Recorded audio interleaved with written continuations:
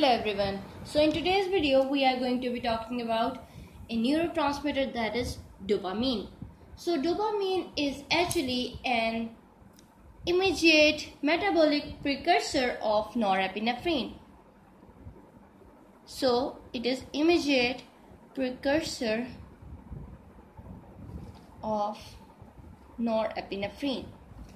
As we know, when there is production of norepinephrine, before that tyrosine is being entered into the adrenergic neuron, and that tyrosine is being converted into dopa, and then this dopa is being converted into dopamine, and further this dopamine is converted into norepinephrine, which is then methylated into epinephrine if required. So this is how norepinephrine is formed, and dopamine is immediate precursor of norepinephrine. Naturally, it also occurs in CNS as neurotransmitter. So it occurs as neurotransmitter in CNS in the basal ganglia. So over there it functions as neurotransmitter, as well as in adrenal medulla. Over there it also acts as neurotransmitter. So dopamine can activate both alpha as well as beta receptors. At higher doses, it causes vasoconstriction by activating alpha 1. So by the activation of alpha 1, when dopamine binds to alpha 1, there is cause of vasoconstriction. This binding of alpha 1 happens when dopamine is taken in higher doses, whereas when it is taken in lower doses, it shows or it stimulates beta 1 cardiac receptors at lower doses. In addition to these receptors, dopamine also binds to D1 and D2 receptors. D1 and D2 receptors distinct from alpha and beta adrenergic receptors, and they occur in peripheral, mesentric and renal vascular beds. Now mesentric arteries are those arteries which are distributing blood to the gastrointestinal tract by the division of aorta.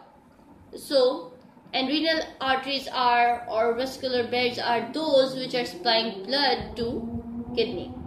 So it is present over there, where binding to dopamine produce vasodilation. So when there is binding of dopamine to these receptors, it causes vasodilation. So we need to remember different effects which are being caused by dopamine. Like over here, dopamine is causing vasodilation because of the binding to D1 or D2 receptors, whereas dopamine is causing vasoconstriction when it is binding to alpha 1 receptor. So D2 receptors are also found on presynaptic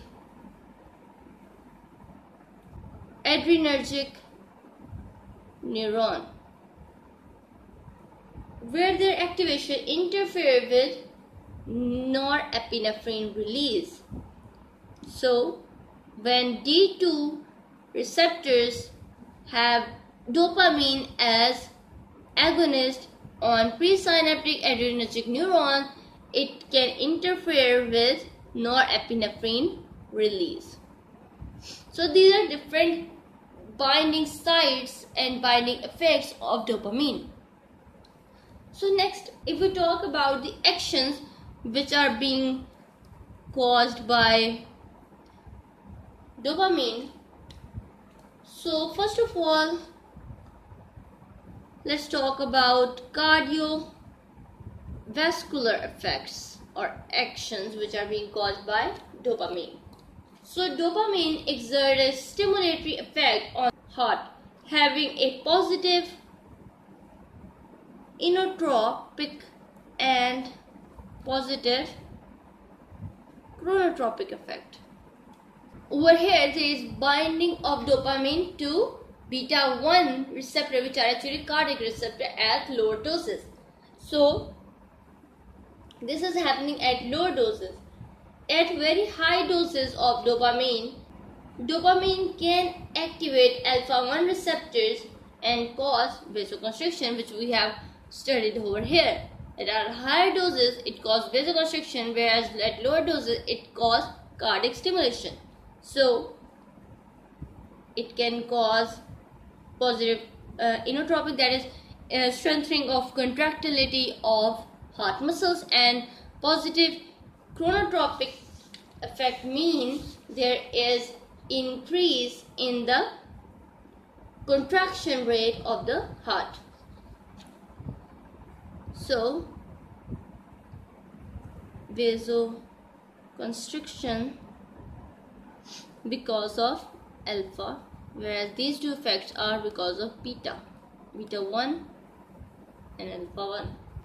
So next, if we talk about the renal and visceral actions of dopamine. Dopamine dilates renal and splanchnic arterioles by activating dopaminergic receptors, thereby increasing the blood flow to the kidney. So there is increase of renal supply of blood. So by the activation of dopaminergic receptors, as we have previously studied that they are present on renal vascular pairs, so the activation of them cause vasodilation, and when there is vasodilation there will be obviously increase in blood flow because of the vasodilatory effect, not only to kidney but also to viscera. These receptors are not affected by alpha and beta blocking agents. And why it is so? Because these have not affinity for such blocking agents. These are dopaminergic receptors. These are not adrenergic receptors. Therefore, dopamine is used clinically in the treatment of shock, in which there is significant increase of sympathetic activity. Because when someone is in shock, he is having increased sympathetic activity, that is, there is fight flight responses being going on in that patient body. So in such condition there might be compromise of renal blood flow. So in such cases we can give dopamine to the patient, because dopamine can cause increased blood flow to kidney and viscera, and thereby decreasing this sympathetic activity or sympathetic response, which can cause kidney function being compromised. So now if we talk about the therapeutic uses of this agent. This agent, that is dopamine, is a drug of choice for cardiogenic and septic shock, and it is given in continuous infusion form. It raises blood pressure by stimulating beta 1 receptors on the heart and increase cardiac output, because over here we have learned that this stimulation will cause increased cardiac output, as we have learned over here. So, in addition to this, it enhances perfusion to kidney and splanchnic areas as described previously. Increased blood flow to kidney enhances the glomerular filtration rate. As we know, when there is increased blood supply to the kidney, there will be much more filtration going on in the glomerulus, and this causes diuresis. In this regard, dopamine is far superior than that of norepinephrine. And why it is so? Because blood supply to kidney may diminish in case of norepinephrine, and this can cause renal shutdown. So this is the reason why dopamine is being preferred over norepinephrine. It is also used to treat hypotension and severe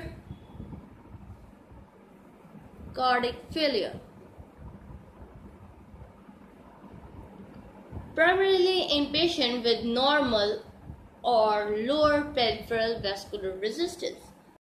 So now if we talk about the adverse effects which are being caused by overdosage of dopamine. So dopamine can cause effects similar to those of sympathetic stimulation. Other than that, dopamine is rapidly metabolized by MAO and COMT, that is monoamine oxidase and catechol O methyl transferases, and therefore they have short-lived adverse effects such as nausea, hypertension and arrhythmias. Such adverse effects are short-lived because of their rapid metabolism. So this was all about dopamine. If you have any question, let me know in the comment section below. And thank you for watching my videos.